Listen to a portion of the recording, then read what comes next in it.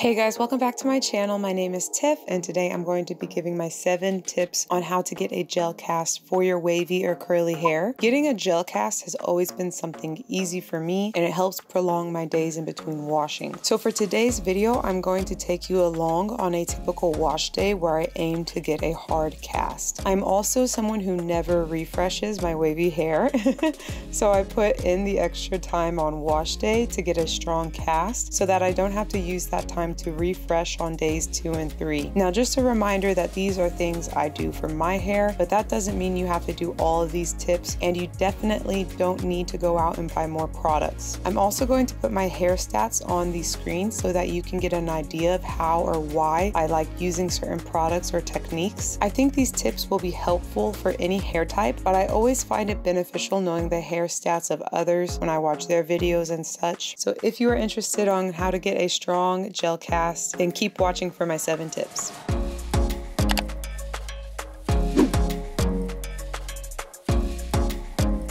For this wash day, I decided to go in with a curl cream because my aim is to create a strong cast, and this product offers some protein and hold while still being moisturizing. The more moisture, aka water, you have in your hair, the more difficult it will be to get a cast. I'm then going to follow up with a G-Recoil curl activator just because I haven't used this product in a while, and to be honest, I forgot how much I liked it. No need to co-wash, then condition, then apply leave-in, then a cream, then a moisturizing curl activator, then gel. That's too much.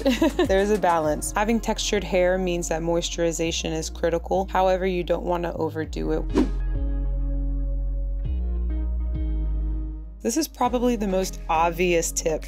However, I have very fine hair, therefore I can't use products with heavy ingredients. But how heavy or light a product is doesn't necessarily affect the strength that product will have. Look for products labeled as firm or strong hold. They might weigh my hair down if I'm not careful, but if I do well, then I can get up to 3 days with no refreshing. Gels used to get a bad rep, but nowadays many gels that I purchase for wavy curly hair not only have that same strong hold in order to get a cast, but they also include beneficial ingredients that will help to prevent your hair from drying out in between wash days.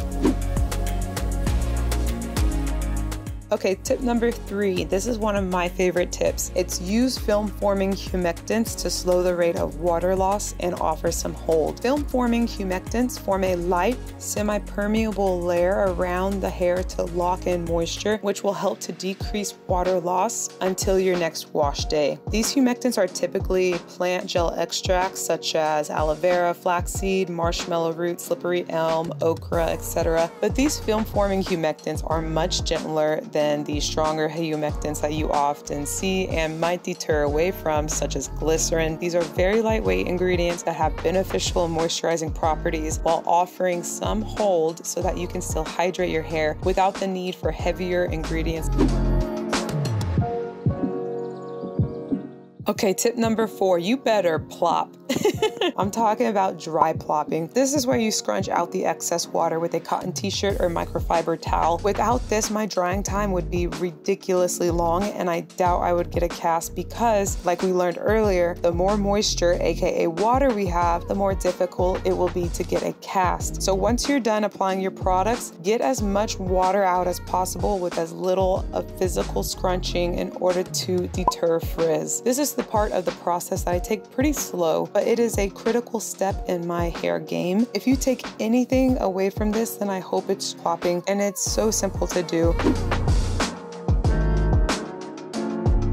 So tip number 5 is use more gel, aka use more product, aka it's okay to go a little heavy-handed when it comes to gel on wet and damp hair. So I apply a good amount of gel on wet hair, then I will plop, and then I will apply more gel to damp hair. And this is because if you want a stronger hold, then you need to use stronger products to offer that hold, but also you need to be a little more generous with your gel products. This all comes down to personal preference. However, However, applying products to wet hair will dilute the product. Also, plopping, while it will remove a lot of the water from your hair, it could also remove some of that gel product too. So just as a safety precaution, I apply a little more gel emulsified with a little water, or I use a gel with low viscosity so that it's not thick enough to disrupt anything. By applying a second round of gel to your damp hair, this will set your hair up for obtaining a nice solid cast. And I know it feels like a lot of product, but surprisingly, I haven't had too many issues with gel buildup in my hair. That doesn't mean it doesn't happen. I just find it much easier to go overboard with other products versus with gel. You can get away with being a little heavy-handed with gel, so don't be afraid to experiment and use more. Tip number 6, hairspray is your BFF. I'm from the South, so I always loved hairspray, but I had to stop using it whenever I first began this method because it would just leave my dry hair crunchy, hard, and frizzy. And I'm the type of person that likes to run my hands through my hair, or I like to flip my hair from side to side, and hairspray just makes it too hard and stiff. But what I do now is I apply hairspray to my damp hair so that it gives it some of that extra hold. Just give it a try if you have some hairspray lying around. No need to go out and buy new products for this. All right, my last tip number 7, do not touch your hair during the diffusing process. The more you touch your hair while it's drying, the more you break that cast. I have a very particular way of diffusing that I haven't fully shown on my YouTube channel before, but this is what I do. I will do a sort of hammock diffuse situation until my roots are dry and I see the cast beginning to form. And the reason I do this honestly is because while I do love the Black Orchid diffuser, that thing is heavy as heck. I like to put effort into my hair and my appearance, but I am also so lazy.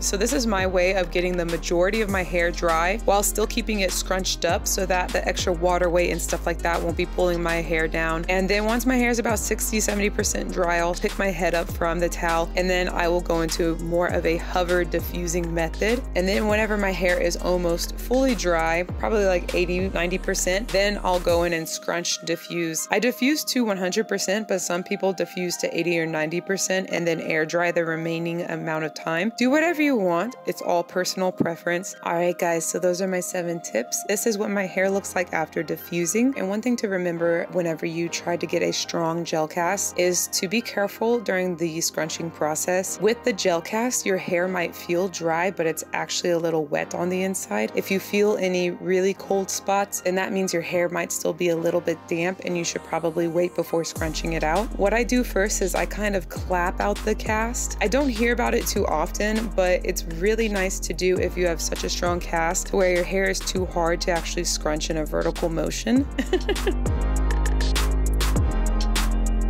And as you guys see here, I have one piece of hair that is still not fully dried. And so now I have to go back and diffuse just that piece alone. Story of my life, there's always that one piece that never wants to dry. And another thing about scrunching out with a gel cast is that if you get a lot of gel around your roots, it's gonna take a little bit of extra mechanical work just to get all that gel cast off of your hair. Some people naturally get casts, whereas others don't. I get a cast very easily and I don't mind using more gel in order to do so, but the amount of product that I use, while might be enough for myself, might be too much or too little for someone else. You just have to take the time to experiment to see what works for you, even if that means you have a bad wash day. It's okay, it's normal. We will all learn to have great wash days together, and through that, there will be the bad wash days.